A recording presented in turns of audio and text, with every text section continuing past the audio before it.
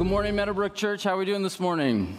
It's good to see you. It's good to be with you. Again, my name is Bryan Marvel, and we are so glad that you are here this morning. A special welcome to those of you who are joining us online. So not yesterday, but last weekend, last Saturday, our girls' school, right, they go to Roosevelt School here in Tosa, they put on a Saturday morning, playground, play date for whoever wanted to come from the school. And so there was a local gym that came and did some activities for the kids on the basketball court. The school was providing snacks and drinks, and it was just a great day, a great morning to connect with other kids and other families in the school. And since it had snowed, right, a couple days before, there was snow on the ground, so it was the first time our kids have played in the snow this winter. And so we go to the playground, we'd spend some time playing, and a couple hours in, all of the kids had done all of the activities that were set there to do, so it just became one big playground play date. There's 100 kids on the playground, and the school recently redid their playground, so they have this new merry-go-round on the playground. And so somewhere along the way, my kids come, they're like, "Dad, push us on the merry-go-round."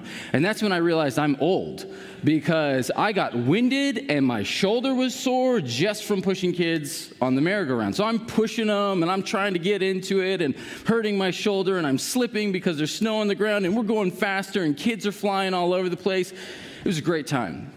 And I look up and I see across the playground a friend of mine named Matt. And so I'm pushing and I'm like, oh, when I get too tired, I'm going to go say hi to Matt. And I do.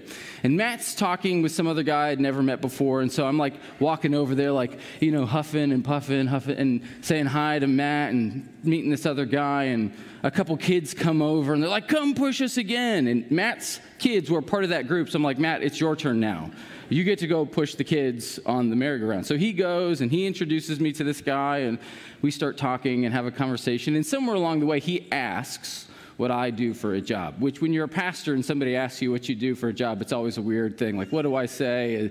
How are they going to respond to this? But I just come right out and say, "Yeah, I'm a pastor at a church near the village, Meadowbrook Church." And it was really interesting because pretty quickly, the conversation on his initiative took a spiritual turn. And so we started talking about spiritual things. And then my friend Matt comes over and he's like, "All right, now it's your turn to go." So I go over and I'm pushing the kids on the merry-go-round. And we start doing this. We kind of swap. My friend Matt's talking to him. I go and talk to him. And we have this choppy conversation about spiritual things. And then after a few more rounds of that choppy conversation, we have to get going because we have other things that we have to do. And so I say bye to Matt. I say bye to this guy. Great talk to you. And we head home. So my friend Matt and I, we run a couple mornings a week. And so on Thursday morning, we were running. And I said, "Hey, how did the conversation finish up with that guy who we were talking to on the playground?" He's like, "Oh, yeah, it was really good. The spiritual nature of the conversation continued after you left." And somewhere along the way in our conversation, he came right out and he said, "You know, I've always wondered for people who are Christians, what does your faith do for you?" And while we were running, I was like, "Oh, he asked you that?" I was like, I would love it for somebody to ask me that. I would have so many things to say if somebody said, "What does your faith do for you?" And I wonder this morning if you've ever thought of that. If somebody came to you and asked you that question, "What does your faith do for you?" what would you say? What would you say without saying, "Well, it gets me into heaven when I die"? Not because eternity and afterlife isn't insignificant, but I think when people ask that question, "What does your faith do for you?" they want to know, what does it do for you in the here and now? What does it do for you today? Because if our faith is only applicable once we die and does nothing for us in the here and now, why have faith? I mean, yes, it gets us something when we die, but I think we all want a faith that does something for us now and today. And so I asked my friend, I'm like, so what did you say? how did you answer that question? He said, well, I started to talk about how when we look out in the world, we see that there's this weird mixture of beauty in the world, but also intense brokenness. And my faith helps me live in the tension between the beauty and the brokenness of our world, and it reminds me that there's a trajectory of our faith, that our history is headed somewhere, and there's going to be a day in the future where God will send his son Jesus to come back, and he's going to make everything right, and the beauty at that time will overtake the brokenness. It's like, that's a really good answer. I'm going to write that down and remember that. But again, how would you answer that? If somebody came to you and says, what does your faith do for you? How would you answer it? And maybe you're here this morning, you're like, yeah, I've been wondering that. Maybe you're here this morning and you're like, I have no idea, actually. I've been a follower of Jesus for a while now, and I'm trying to grapple with that and make sense of that. Or maybe you're here this morning and you're seeking and you're investigating and you're kind of in discovery mode of like, what does this Christianity thing do for these people who call themselves Christians? Like, what in the world does it do for you? Maybe you've been a Christian your whole life and you're in this place of kind of rethinking your faith and you really want to know the answer to that question. Well, fortunately for all of us this morning who are wrestling with that, Romans 5 actually begins to answer that for us. And this is how Romans 5 begins. Paul writes, therefore, since we have been justified. Now, what's happening here is we are jumping into the middle of a flow of thought for Paul. And the clue, the thing that indicates we are jumping in to the middle of a flow of thought for Paul is the word therefore, right? Therefore, since we have been justified. Now, you probably were taught somewhere along the way in English class that whenever you see the word therefore, you have to ask the question, what is it there for, right? But therefore is a connecting word, meaning therefore is simply connecting the current content with everything that has come before it. Therefore is also a concluding word. Paul is trying to bring something, this certain flow of thought, to a conclusion. And in Romans, Paul has spent the last 2 chapters talking about this theme of justification, and here he's starting to wrap up that flow of thought. And by saying, since we have been justified, he's going to speak to the effect that it has in our lives. Essentially, he's going to answer the question, what does it do for you? Which is important, because justification is a hefty theological word. And sometimes big theological words can seem very disconnected from our everyday lives. Like when someone starts to speak in terms of atonement theory, ecclesiology, and the verbal plenary inspiration of the scriptures, you could be like, hey there, guy. Like, I'm just trying to get through my day, not being overrun by worry, because I've maxed out my credit cards, I've overdrawn on my bank account, and I've got a stack of bills that I need to pay, and that's the thing that's pressing on me. Or if somebody talks in terms of dispensationalism and eschatology, you could be thinking to yourself, you know, I'm just trying to make it through my day without losing my cool on my kids, who have just ripped open a whole bag of goldfish in the backseat of my car that we just bought at the store 10 minutes ago, and now it's crushed on the floor of my car. Like dispensationalism, covenantal theology, atonement theory, those things seem very disconnected in our lives and seem to have no bearing on our everyday, day-to-day lives. But here, Paul is saying justification does. Justification has a very tangible impact on your day-to-day life. But in order to understand that impact, we first have to understand what justification is. And the simplest way to understand what justification is that it's simply a declaration. It's simply a declaration from God over your life. And if you go back to chapter 3 is where Paul starts his discussion on justification. He will say in verse 20, therefore no one will be declared righteous in God's sight by the works of the law.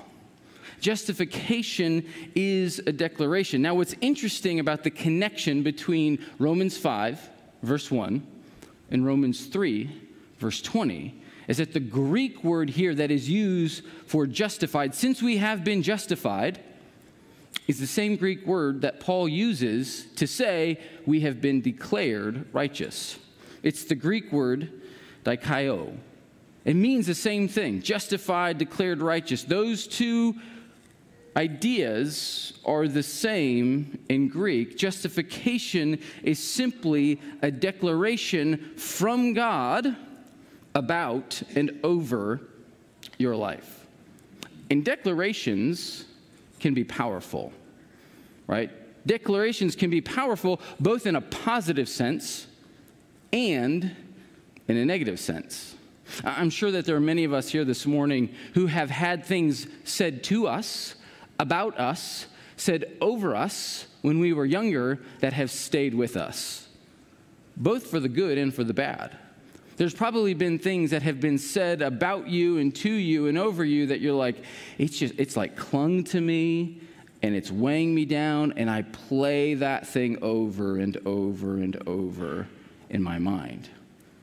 And God is doing that when he justifies us. He is declaring something over us, and declarations are powerful. I can remember when I was a youth pastor, I was actually kind of in this weird season of transitioning from youth ministry into, more adult ministry. And the youth pastor at our church at the time had signed up our kids to go on this summer camp, but they weren't able to take the kids on that trip. And so they said, "Hey, Brian, would you be willing to take the kids on this summer camp trip?" And I was like, "Yeah, that was great." We were in Atlanta at the time. The camp was a beach camp in South Carolina. And so one of the things that we did after one of the sessions was they were trying to teach identity to the kids. And so afterwards, after one of the sessions, they said, "Here's what we want you to do. We want you to take the cinder block." They gave every group a cinder block and a Sharpie. And you had to write down things on the cinder block that were things that were maybe said about you or things that you believed about yourself that were kind of negative. And then they gave you a big sledgehammer, or you were to take the cinder block and drop it on the ground in order to symbolize the breaking of those negative things about you, and then shift to speaking words of affirmation into one another's lives. This great, powerful moment of kids trying to speak identity and help other people see how God sees them in terms of they are loved and accepted. And so I have this piece of paper in my office, and I have this rock in my office, because that moment was really significant for me. Even though it's a youth exercise, it was really significant for me. I kept a piece of that cinder block because one of the things that I was struggling with in that season was this belief that I'm not a very good pastor. If anything, I was a below average pastor. And so we were supposed to share with each other what we were writing and why, and I shared that with the kids, that sometimes I feel like I'm just a below average pastor. And then we break the rock, and then we take this piece of paper, you put your name on the paper, and you pass it around to everybody in the group. And then the kids are supposed to write things that are affirming about other people. So on that piece of paper, one kid put, "You're above average," which I thought was great. I was like, "Thank you. Thank you." And then somebody else wrote on there that you're a good pastor. And that was super meaningful to me, right? It was like this declaration in my life that I'm above average and I'm a good pastor. And so I've kept that rock and I've kept that piece of paper for about 10 years, because there are days I still don't feel like that great of a pastor. There are still days I feel like a below average pastor, and I need to remember, my identity is not somebody who is below average. My identity is somebody who is loved and accepted by God. And that's a little reminder from teenagers, who probably are now adults, who have told me and spoke identity into my life, because declarations are powerful, and declarations have the ability to shape and change your life. And the declaration that God is giving when he justifies us is the declaration of righteous, that you are righteous. Now, we tend to think of righteousness in church circles in moral terms. Righteousness is when we do good things and we avoid bad things. But in the scriptures, we see that righteousness is about right standing. Righteousness is a relational word, and it's about right standing with God and his people. So when you are declared to be righteous, you are declared to be in right standing, in right relationship, in a good place between you and God, because righteousness, while it has moral implications, it's a relational term. So when God says you are declared to be righteous, he's saying, like, you and I are on good terms. You and I are in good relationship. You and I are in a tight place. And the way that this declaration happens, he says, is through faith. He goes on to say, therefore, since we have been justified through faith. And what Paul is doing here is he's contrasting this idea of works of the law with faith. Because again, in chapter 3, verse 20, he said, no one will be justified. No one will be declared righteous based on the works of the law. Rather, you will be declared righteous. You will be justified on the basis of your faith. Paul is contrasting faith and works, meaning the implication being justification isn't a declaration that you earn. Justification isn't a declaration that you achieve. Rather, it's a declaration of something you receive. You just receive it as true. Meaning justification isn't determined by your spiritual or moral performance, which is good news. Because my moral and spiritual performance some days is not that great. And Paul is saying your justification isn't dependent on your performance. It's dependent on your faith or your confidence in Jesus. And he's saying for those who are followers of Jesus, he's naming that justification, being declared in the right with God, is your current reality. Even though certain things in your life this past week may not have aligned with that reality, God still gives you this declaration. And then Paul goes on to say, here's how, specifically, it's impacting your life. Essentially, here's what justification does for you. He goes on to say, therefore, since we have been justified through faith, we have peace with God through our Lord Jesus Christ. Now, it's important to note that this is peace with God. Paul is not saying that we have the peace of God. Those are two very different things. The peace of God would be something that's more internal in nature. It might feel more comforting in nature. And you see this in Paul's letter to the Philippians in Philippians 4, verse 6 and 7. He says, do not be anxious about anything, but in every situation by prayer and petition with thanksgiving, present your requests to God, and the peace of God, which transcends all understanding, will guard your heart and your minds in Christ Jesus. So in Romans 5, Paul isn't talking about the peace of God. He's talking about peace with God. Peace with God is relational peace.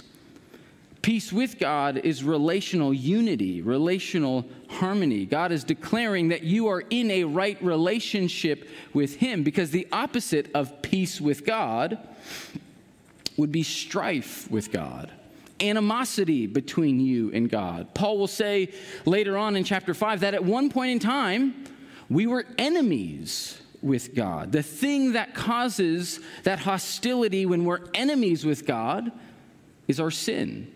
Sin in the world, sin in our lives, sin that has broken down the goodness of God's creation, because we were all created to be in close, tight-knit, intimate, interdependent relationship with God. But sin has broken and fractured that relationship. And at one point in time, the scriptures describe us as being enemies with God. But the one who mended our relationship with God is Jesus Christ. That's why he says we have peace with God through Jesus Christ our Lord, through his sacrificial death on the cross, dealing with the entirety of the world's sin at that moment. He bridges the gap between us and God. He reconciles us to God, restores us in a rightful place with God, so now we can have peace with God. We can have confidence in our relationship with God, and we don't have to stress about moral performance in order to please God. We rest in the peace that we have. He goes on to say what justification does for you is it gives you peace with God. And then he says in verse 2, through whom, right, through Jesus, we have gained access, again, by faith into this grace in which we now stand. So justification not only gives you peace with God, it gives you access to grace. Now, I would say that an underdeveloped faith mindset is going to see grace as permission. That God is obligated to cover my wrongdoings, so therefore it gives me permission to live however I want, right? Sometimes when we see grace in that way, we would say that's an underdeveloped mindset. Paul will address that at the beginning of chapter 6. He says, if you think that grace just gives you permission to live however you want, you're way off track. We would also say that a partially developed faith mindset would define grace as forgiveness. That grace wipes away my sin, which it does. Grace absolutely deals with our sin, but the reason I would say that's a partially developed faith mindset in grace is because grace isn't only forgiveness, grace is also power.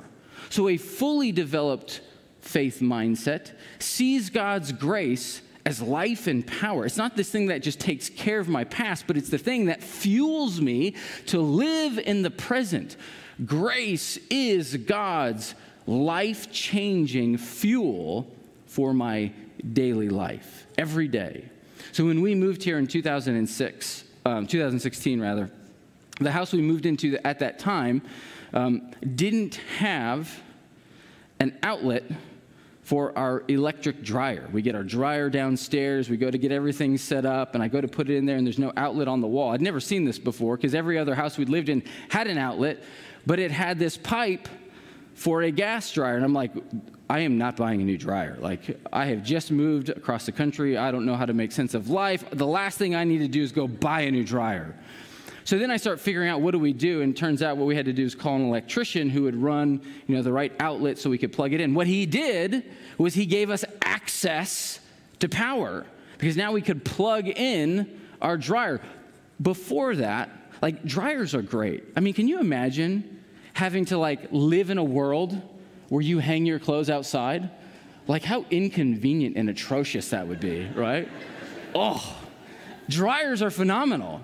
I just take these wet, soppy clothes, I throw them in, and I come back an hour later and they're dry, right? Especially when you have the snow and the rain to deal with when you're hanging clothes outside. Ugh. But without power, a dryer is useless. It's just a big metal box that you can't do anything with in your basement, right? You need power in order for it to run and to do the thing that it was created to do. We're the same way. Grace is that power. Grace is that fuel. Grace is God's life coming into us and moving through us so that we can be the people He's called to be. Grace doesn't simply just wash away our sins, although it does. It gives us more than that. So we have gained access to God's grace. We have peace with God. And then the other thing that we see is it gives us hope. It says, and we boast in the hope of the glory of God. So justification gives us hope and confidence. And notice the object of our hope. It says the object of our hope is the glory of God, which is an interesting thought, because we don't typically use the term glory in our day-to-day lives, do we?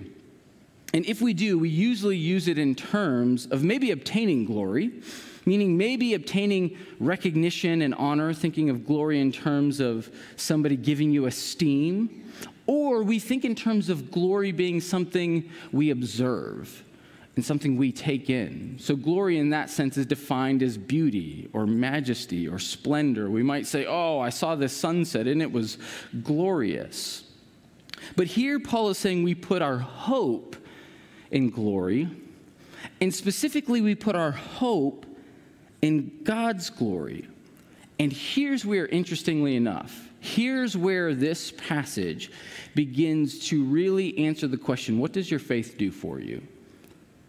When the rubber hits the road, what does it do for you? And what Paul goes on to say is that our faith, interestingly enough, in God's glory, gives us hope in hard times.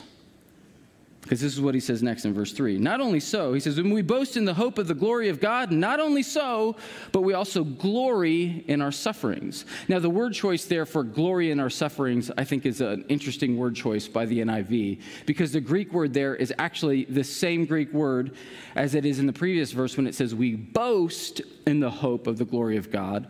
The word boast there is the same Greek word here as glory. So you could say, not only so, but we boast in our sufferings, or we rejoice. Some translations will say we rejoice in our sufferings. And that's not saying we rejoice because of our sufferings. That's not saying we boast because of our sufferings. That would be taking pleasure in pain, and that's kind of weird and twisted. Rather, what Paul is saying is that we boast in the midst of our sufferings. We have the ability to rejoice in the midst of our sufferings, even when life is hard, because he goes on to say, because we know that suffering produces perseverance, and perseverance, character, which means that with God, your pain in life is not wasted. Your sufferings, your hardships, your challenges are not all for naught. Meaning God can and will use your suffering and your pain in a redemptive way if you submit it to him. He will somehow bring good out of it, both for you and for others, if you can put it in front of him. And that's not to say he inflicts pain on you in order to use it for good, but he uses the pain in your life in order for good. He can bring something good into your life through it, both for you and others. So that means if you're here this morning and on Friday you were just given a pink slip and you're like, what in the world am I going to do now? God is with you in that moment. And he has the ability to bring good out of it. If you have just received some sort of cancer diagnosis in this past week and you're like, I have 6 months to live and what's going to happen? Paul is saying God is with you in that moment. And he has the ability to redeem and bring something out of it. God is working through your hardship. So we know that suffering produces perseverance. Perseverance, character, he says, and character, hope. And he goes on to say, and hope does not put us to shame, which is another way of hope does not disappoint us. Sometimes it can seem foolish and naive to hope in the midst of difficult circumstances. And Paul's saying it's not naive and not foolish at all. If anything, it's courageous. And you should continue to hope because hope is a good thing. In the words of Shawshank Redemption, maybe the best thing, because hope never dies. Because God's love has been poured out into our hearts through his Holy Spirit, whom he has given to us. God desires good things for you.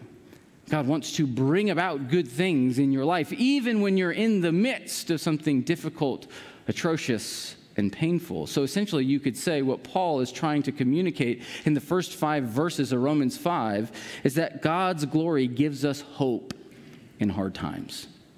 What does your faith do for you? Your faith gives you hope in hard times, specifically in the glory of God. But we have to ask a question about that. The question being like, how in the world does that work? Like, how does it work that if we're saying God is glorious, and if we're defining glory as beauty, majesty, splendor, honor, recognition, and renown, how does hoping in God's glory give me hope in hard times, right? I don't know if you have seen this news story surfacing the last couple weeks, but it's one that's caught my attention and just really been giving me a great heartache. There was a story of a family that was from, I think it was Suring, Wisconsin, which is north of Green Bay. A father with like 3 young kids, 2 daughters and a boy, and he decided to take his 2 girls to a concert here in Milwaukee a couple weeks ago. So after school, loads them up, takes them to this concert at the Fiserv. On the way home, as he's driving back up north, falls asleep while he's driving, goes off the road, is in this massive car accident, and his youngest daughter, his 8-year-old, dies in the car accident. I mean, just talk about like heart-wrenching. Now, if I were to go to, like, I don't know anything of this family. I don't know what their faith walk is, but if I were to go to this family and say, hey, you can put your hope in God's beauty and everything's going to be fine, They're going to be like, what? Like, somebody fix this. That's what I want. I want somebody to fix this. I don't want to just observe some God who's supposed to be glorious and beautiful. I want somebody to fix this. So when we say that observing God's glory or putting hope in God's beauty in hard times is going to make us feel better about our circumstances, like, that can seem very disconnected. But it all depends on how we understand glory and what Paul is doing here when he talks about glory. Because Romans 5 starts a new section in Paul's letter that will go through Romans 8. And by the time you get to Romans 8, you're going to find that there are certain themes that are in these 5 verses at the beginning of Romans 5 that surface again, that connect chapter 5 to chapter 8 and make it a cohesive section, right? You see this in chapter 8, verse 18. Paul writes, I consider that our present sufferings, right? There's that idea of pain and suffering, are not worth comparing with the glory that will be revealed in us. So in that one verse, Paul is making the connection between persevering through sufferings and hoping in the glory of God with this glory that he says will one day be revealed in us. And then he says this in verse 28. And we know that in all things, even in the hardest of times, in all things, God works for the good of those who love him, who have been called according to his purpose. For those God foreknew, he also predestined, and those he predestined, he also called, and those he called, he also justified, right? So again, another word connecting chapter 8 with chapter 5, and with those he justified, he also glorified. And so what Paul is saying is that what God is trying to do is not just simply put God's glory on display for us to observe, but he's trying to call us into God's glory so that we become participants of it, and his glory is revealed not just to the world, but also to us, in us, and through us. God is working to bring his glory to us, meaning that in this world, when we face death, when we face suffering, when we face the loss of a young child and what was supposed to be a wonderful family moment, we can know with certainty that death doesn't have the last word. That the suffering in our life doesn't win in the end. And that one day all that is broken in this world will be restored. So for this family north of Green Bay who has just lost their 8-year-old daughter, one day, and I don't know how all this works, but because of our hope in God's glory, because his glory is most beautifully seen in the resurrection, we have hope that one day all things that are broken will be restored and death won't have the last word. The thing that does have the last word is God's glory, is God's life, his power, and he's looking to extend that glory to us, through us, for us, to call us into it. So yes, Paul is saying, here's how justification does something for you. It gives you hope. It gives you hope in God's glory. It helps you move through hard times, specifically because God's glory is most fully revealed, will be most fully revealed when Jesus returns to make all things right. And so if you're here this morning and you're in a world of pain and you're in a world of hurt, justification means something to you because it gives you hope. It gives you hope that the pain and the suffering that you're sitting in right now doesn't ultimately define your life. But Jesus' power, God's love, his Spirit that is available to you is the defining reality of your life. And it seems to me that the call of this passage is for us to nurture hope, because sometimes hope can be lost. Sometimes hope can disappear and it's like all I see is darkness, gloom, and despair, and there is no hope. But the call of this passage is to nurture hope in real time. And one of the ways that we nurture hope is through the Lord's table, is through the Lord's Supper. Because in this simple meal, we have a reminder that Jesus knows. He knows the pain, the heartache, the suffering that you're experiencing because he went through his own pain and suffering on the cross. In that moment, he was disconnected from God. His relationship with God was not defined by peace in that moment, but defined by the sin of the world, so ultimately we could have peace. He was disconnected from God's grace, God's love, God's life, and his power so that we could have those things. What appeared to the disciples as being hope lost has now been restored for us who are on this side of the cross. And so we're invited to come to this table in order to nurture the hope that we have in Jesus. And so I'm going to go ahead and invite the worship team to start making their way up. And